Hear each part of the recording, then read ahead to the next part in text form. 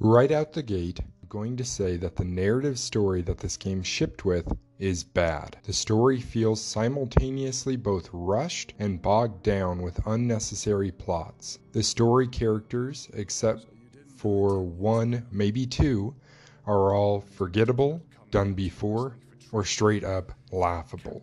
You have a queen who is evil until you remove the spell being cast on her and return her back to normal. You have the random bad guys who all feel the same and look extremely menacing but have no real impact on the plot. Even Gollum shows up for a questline that in concept makes sense, but in presentation seems like a rehash of what the original source material gives us. Largely, you'll be introduced to a character and are supposed to care about them or their struggle, but are given no reasons to actually do so. Even the main character, Talion, is bland and unlikable as he journeys to attempt to stop the henchmen of Sauron from gaining power. If I could skip 95% of the story mission in this game and just roam the world, I think that I would. There are a couple characters who show promise, and I'll circle back to them later on in this video. However, I'm not going to spend much more time talking about the overall narrative that exists. Now, despite everything I just said, I can't help but love Middle-earth Shadow of Mordor, and it's mainly for one reason: the nemesis system.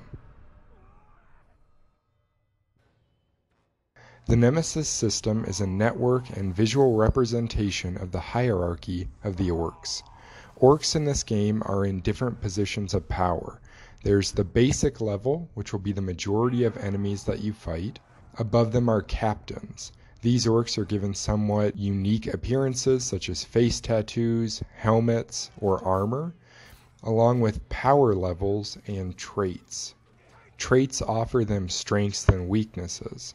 Strengths range from immunity to specific damage types, being able to kill wildlife quick, or maybe a flaming sword. The weaknesses can be things like fleeing if they see specific wildlife, or that they can be instantly killed by specific weapon finishers. Now above these captains are war chiefs, who have all of these traits, but usually better versions of them, or more of them, as well as having a selection of captains who follow and work for them.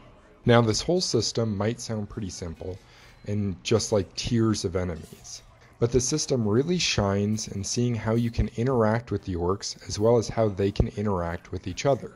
The orcs are constantly trying to increase in power, and this could be through a wildlife hunt or a feast for their followers. Letting these activities occur mean that the captain will gain in power and become more difficult to fight. Orcs can also fight amongst themselves, challenging other captains to duels or performing an execution as a show of strength. Again, if you do nothing in these conflicts, only one will survive and will be more powerful for it. If you get killed by a war chief or a captain, they will also increase in power. If you get killed by a lower orc, they will likely be promoted to a captain. They're gonna know my name from here to Mount Doom. This system makes the moment-to-moment gameplay so fun and unique, especially that as you're leveling up and gaining new abilities, it increases the number of options you can use to interact with the system. At the beginning of the game, you're only really given the option to gain intel from captains and/or kill them. But in the second region, you have the ability to brand and control captains and war chiefs to work for you in secret. Think sleeper cells that activate when you press a button. This sets up scenarios where you can have War Chief's henchmen turn on him during an attack, or have one of them actually challenge him for his position. As you're about to see, I went around and controlled each of this War Chief's henchmen. And then when I was finally ready, I had one of them challenge him to his position, and then I turned them all against him.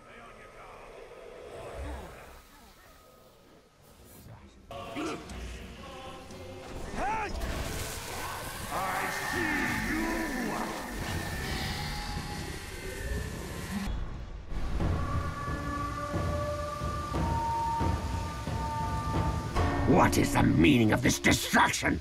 Where are we? You don't like to get your hands dirty. Me? I love it. Hear my will. Supper. You fool. Scared. Die now.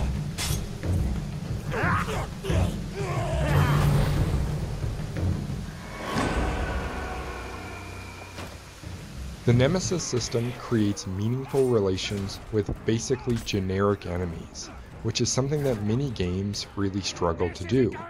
One cool feature is that any orc you kill has the potential to become a nemesis who can reappear and survive being killed. This creates an even deeper relationship, as you might have an orc coming back to haunt you throughout the game. This happened to me with an orc by the name of Luga, the Berserker Master. I killed him multiple times and he kept coming back. I'd issue death threats against him, which would mean I would get rarer drops from him at the cost of him increasing in power. Occasionally, he'd even kill me too, which would make him even stronger. Eventually, he reached the role as a legendary captain. Our encounters were usually wild. Here's one such that felt like a scene out of a movie. Grave Walker! Remember me? You left me for dead. You've got about 5 minutes left to regret it. It's traitors! So thick-skulled, you tried again!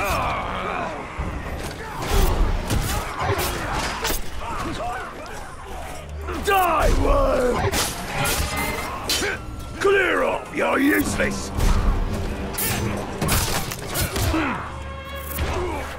We've been betrayed! I won't be tricked by that! Bollocks to this!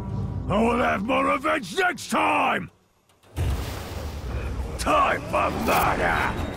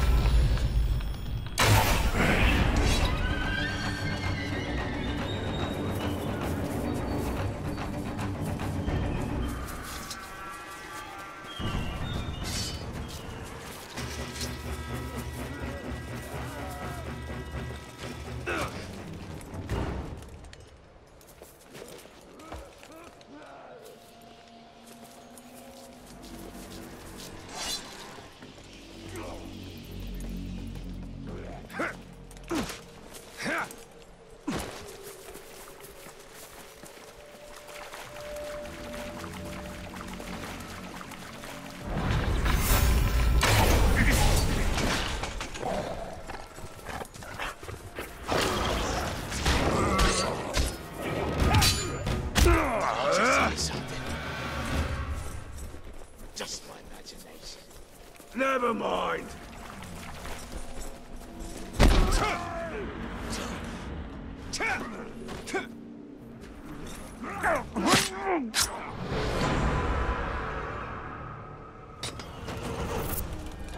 Thus ends your command. Again, what makes this interaction so cool is that it's completely random. It could have been any of the other orc captains I'd killed, each with their own set of unique strengths and weaknesses. And so this particular encounter might have played out very differently depending on the states of those other orcs. This whole system is made better by the great combat mechanics. The sword combat is based off of the Batman Arkham games combat system called the free flow combat, and it works just as well here, as you effortlessly glide between whichever enemy you're attacking. The stealth gameplay is also pretty good, and I always welcome stealth systems in games. At the beginning of this video, I talked about how bad the story narrative was, and I mentioned there were a few characters who were good. The first is Calibrimbar, the elf spirit you have inside of you. His story is actually interesting and for the most part well acted. However, I think the whole regaining his memory quest line was a little unnecessary, and it would have been more impactful for him to be slowly informing Talion of who he was as you played through the game. Now, for the best character in the game, I want you to watch this scene and tell me you don't have a smile on your face. Ranger! Come close if you want the Black Hand. Those slave scum are pouring poison in your ear. Oh, but you cut these ropes, and Ratbag will tell you everything. Now, what would you know that all these other dead orcs didn't? Go ahead, you bastard! Do it! I'll die, and you'll know nothing! Maybe I'll grant your request. End your miserable life. No. I was jesting. Look, those slaves are no match for the orc army. Their schemes as rotten as barrel fish. But Ratbag can teach you the ways of the orc. Ratbag can make your plan work.